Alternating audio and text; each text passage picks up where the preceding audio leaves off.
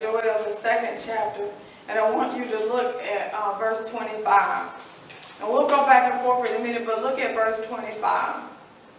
Joel, the second chapter, verse 25.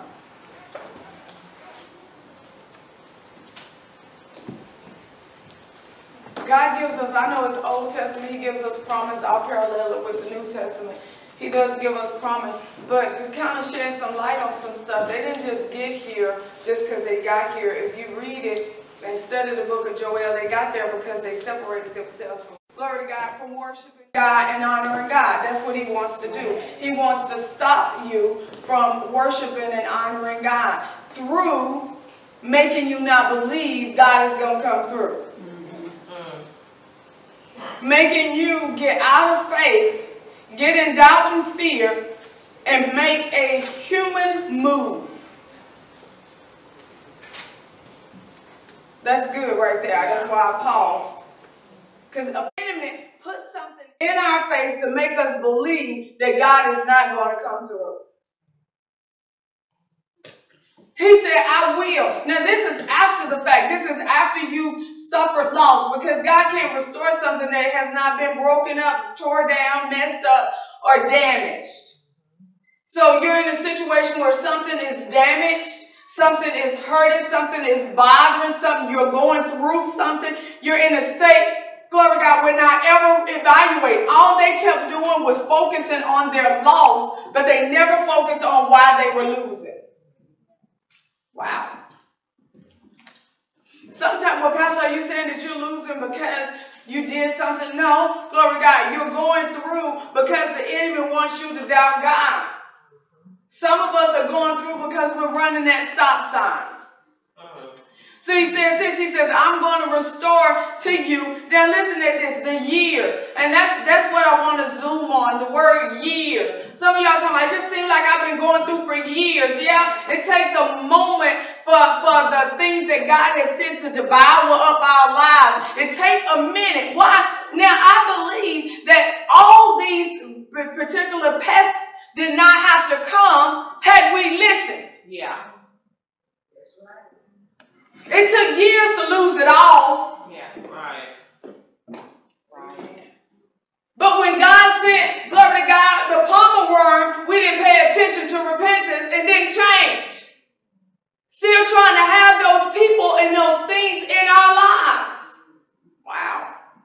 Situations in our lives. Wow, we're holding on to something that God wants us to disconnect from.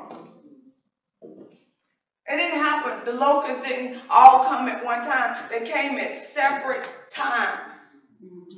And the enemy, he's coming at separate times, being given permission from God to come at separate times to get our attention, but he wants. How many times God has told you, well, pastor, because that's how we look at it, as a woman, glory to God, or a man, has told you, God said, I need you to be faithful. But we haven't did it yet. That's the cankerworm. Coming to eat up everything. Why? Because God is saying, I need you to do something in order for me to do something. Does any of this making any sense? Amen. Glory to God. He said it took years to do this. He says, I'm going to restore you the years that the locusts have eaten, the cankerworm and the caterpillar and the palmer worm. These are different seasons in your life, different circumstances in your life. My great army which I sent among you, I'm going to bring you to plenty. I'm going to bring you to plenty. But I cannot bring you to plenty in the state that you're in. I can't bring you to plenty in the state that I'm in. I got to get your mind ready. I have to get your life ready. How many of us, don't raise your hand, is your life ready? And if your life isn't ready, how many of you all care to even get it ready? Wow. I wanted to show you something, glory to God, that I'm just going to show it to you anyway, that God wants to do. He says this. Now, I want you to go to Joel. Just flip back one to Joel 1. And I want to show you this. I wasn't going to go there. Put 3 up or 4. Just put 4 up. Just jump right on to it. 4. Joel 1:4. He says this, that which the palmer worm hath left, the locust. Now see, this is letting you know, glory to God, that it is in seasons. He said, whatever the palmer worm have left, the locust is going to eat it. And that which the locusts have left, the cankerworm is going to eat it. And that which the cankerworm have left, the caterpillar is going to eat it. Unless you awake. Now, I find this amazing. He says, awake ye drunkards and weep and howl all you drinkers of wine, because of the new wine, for it is cut off from your mouth. Now, God said this. He said, these are going to come in section. Whatever is not devoured, I'm going to send another one to devour it. Then he tells them, I need you to wake up. Now, you would think, after God threatened you, that you're going to lose everything, and you're going to lose it in seasons, that when he says, wake up, you will wake up, so he would never have to start the process. But they thought God was playing and allowed him to start the process that they could not receive good. Wow. Y'all hearing this? Yes. Why are we? God says, are y'all getting this? Yes, making sense. He says this. He says, look, a nation is come up upon my land, strong and without number, whose teeth and the teeth of a lion, and he have the cheek teeth of a great lion. He have laid vine waste and barked my field. Glory God. Look at verse 32. He says, and it shall come to pass that whosoever shall call on the name of the Lord shall, thank you, be delivered. That brings me to my next point. He says this, I'm going to turn around so you can be satisfied, but if you don't call on my name like you ought to. Right. Not on your next door neighbor. Right. But if you don't call on my name, I'm not going to be able to bring deliverance. Right. So he says, I'm going to turn things around. I'm going to restore everything that you lost. See, some of us, we are so focused on what we lost that God can't give stuff back in a greater form, because you're still talking about, I can't believe that happened. Wow. Well, I can't believe it happened, but since it happened, we might as well move on from I can't believe it happened, because it did happen.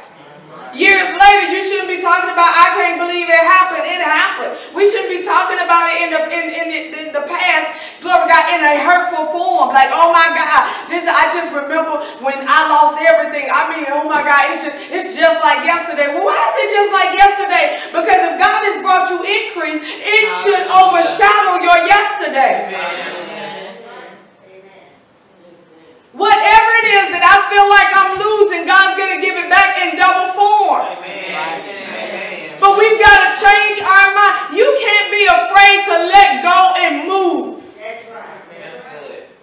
I hear so many people talk about, glory to God, I'm just going to use this as a natural example. So many people talk, I can't wait to get out of Chattanooga because ain't nothing going on in Chattanooga. I moved to Atlanta, moved to Nashville, I'm going to move to Florida, I'm going to move to all these places. Because I'm telling you, ain't nothing happening in Chattanooga. I need to know what exactly does that mean. There's not enough clubs.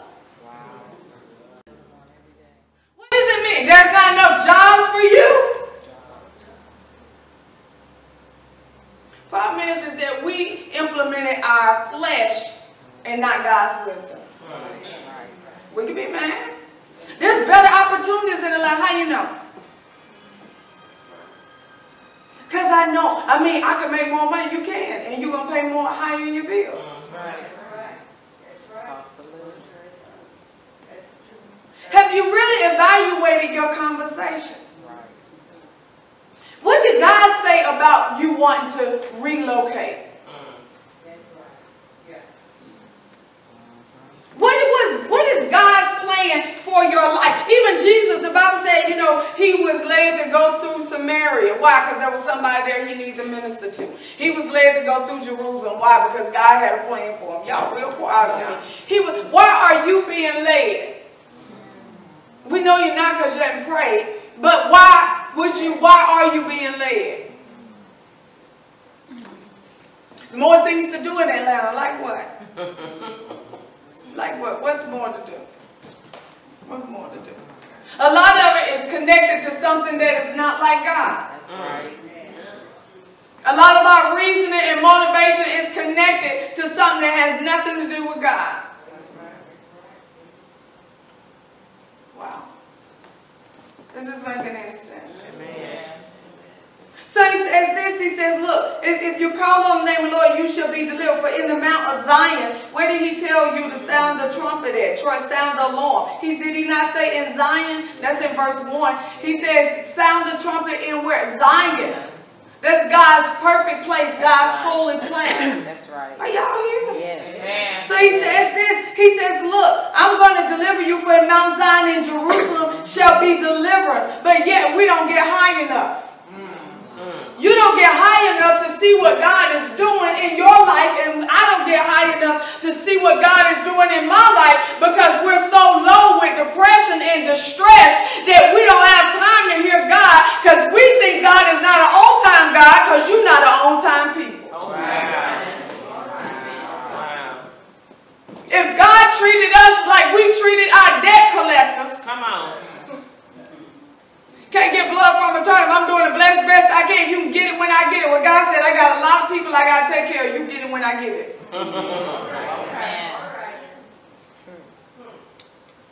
Wow. God said it is Him that gives us the ability to get wealth, yet we won't pray for it. It is Him. He draws nigh to those that are broken heart and a contrite spirit. He draws nigh, but we won't let Him get close. The closer He gets to us, the more we change, the more our view change, the more our perspective change, the more we begin to do things differently, but we don't allow Him to get close. Draw nigh to Him. He'll draw nigh to you.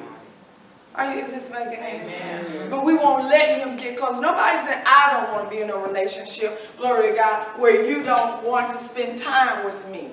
I'm not talking just time on the telephone and texting and all of that. I need some face-to-face time. This is God's house, and you don't want to give Him face-to-face time. Jesus. But you want Him to give you supernatural blessings.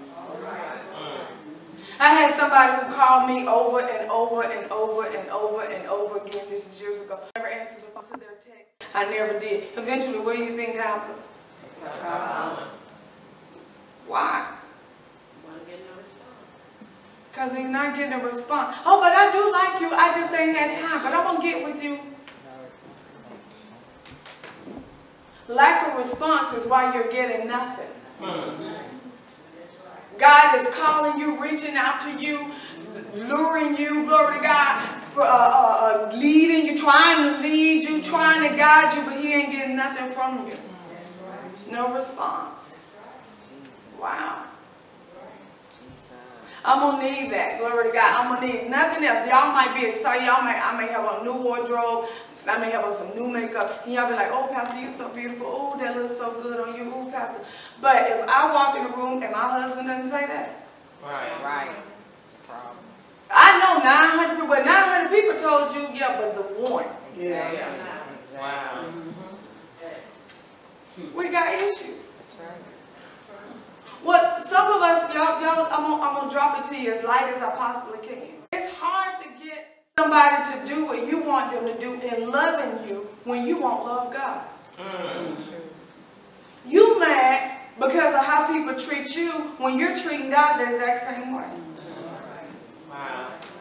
You're not excited when He shows up. You don't acknowledge Him. And we're upset. Glory to God, I don't know why relationships aren't working. Well, God is first. He's not thinking about you. He's not thinking about me. He is mad at God. And He's doing everything to prove you don't love Him. When you start doubting God, talking about God, y'all know, I don't know if you're going to make a way. The devil say, hold on, let me go tell him. See, let me tell you, I know, God, you got good ears, but let me tell them. Now, they said they don't know if you're going to come through. So give me 2 more weeks to mess with their finances. Wow. Because they need to learn how to trust you, Father. You think He means that? No, He don't mean that. He's the accuser of the brethren. Some of y'all sit up there talking, look like the world got it better. They do. Why would He mess with His own? Come on now. Come on. He'll mess with His own. That's right. Reason why you going through the stuff you're going through, because you must have some kind of God in you. Yeah, that's right. That's right. If you were His, He would not be troubling you. That's right. And you sit up and talk, I don't know if God loved me. Well, if He didn't love you, He wouldn't be bothering you. Right. You're being bothered because God is in you. Say that. Yeah.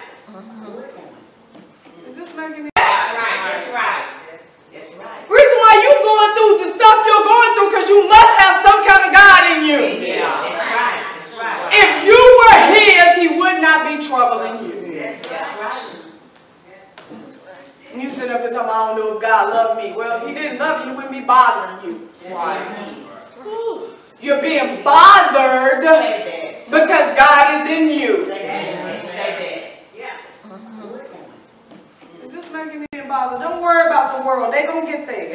Yeah. Let them live it on up. Let them do whatever they want. Let them not believe, let them whatever. But at the end of the day, they're going to get there. You either suffer here right now and you rule and reign with him later, or you can rule and reign down here and you're going to suffer later. Whichever one, you take your life.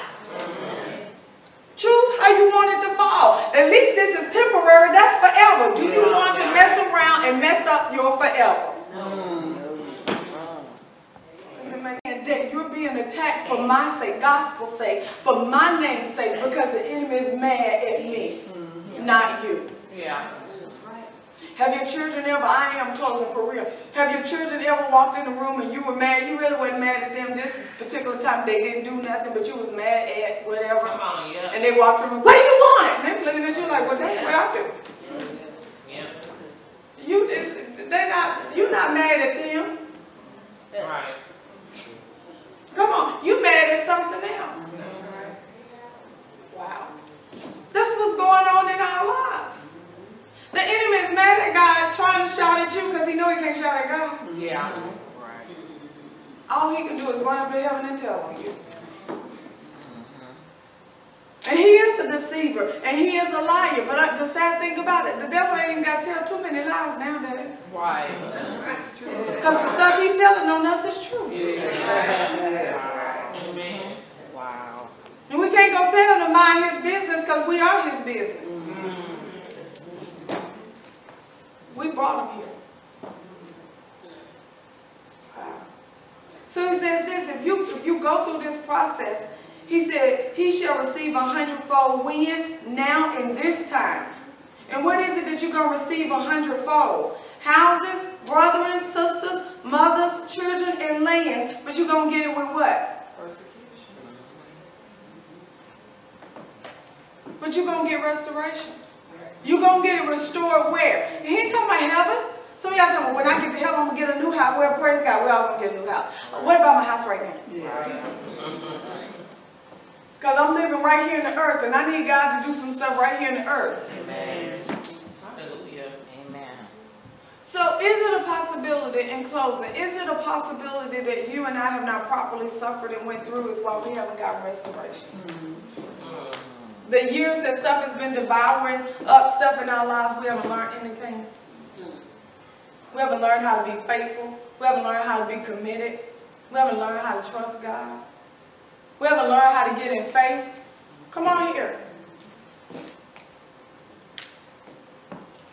We haven't learned how to trust him. He said this in the same thing in Mark 10. He says this, with God all things are possible. They said, how can you talk about salvation? How can this be? He says, with man it's impossible. With God all things are possible. What do you want God to do? Why? Because you've gotten a few no's? Those no's aren't God. Those no's are the enemy trying to persuade you that God's not with you. It might be something that needs to change. I stand on this word. I stand on Psalms 23 as well, because the Lord is my shepherd. I shall not want what I want. Now I shall not need. I shall not want. So I want. So I remind God, you're my shepherd, Lord. You said I shall not want. Wow, guys. Man. I stand on this. Because he says that I'm going to get houses and lands. I don't want to replace my sister, praise God, since she's here. But I'm going to get new sisters and new mothers and new fathers, new houses, new lands. Y'all real quiet. Yeah. Where? Now. Now. While we walking like we're defeated, instead of knowing God is about to give us 100-fold blessing. For everything that you suffer for him. That's why I don't mind suffering for him. That's why I don't mind suffering for him. Because he's going to give it back. Riches and wealth shall be in my house. God, you're going to put it back. And when you put it back, you're going to put back double. Amen. You got to grab a hold of the Word of God. I'm done, but you got to grab a hold of the Word of God. Change. Shift. God is going to work it out for you. Is that making any sense? Amen. He's going to work it out for me. Amen. Amen. So our God is good. Amen. Amen. You're going to get everlasting life, but you're still here. I can't even encourage you about everlasting life if I can't encourage you that God won't give you 100.